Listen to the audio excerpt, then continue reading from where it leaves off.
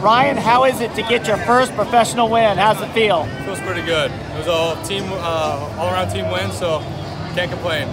Good pitching, good defense, and timely hitting, so it was a lot of fun today. And also, how's it feel to go 6 innings for the first time? It feels nice. It's been a while. It's been since college, so I want to keep going, but you know, we have the strict pitch count, so it's all good. It was just good to keep the team in the ball game and give us a chance to win.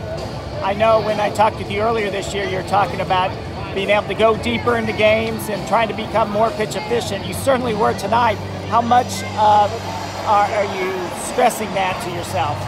Definitely want to be able to be efficient and get guys out as fast as I can. So making pitches in the zone and making the guys to get themselves out.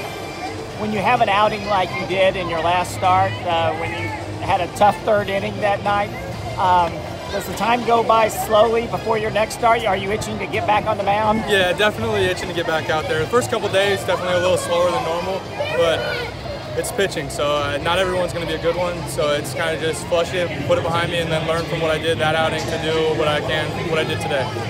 And what was it? I mean, because that was so unlike you, that third inning stretch in your last start. Was it just something mechanical that you can make an adjustment on? I think I was just missing pitches.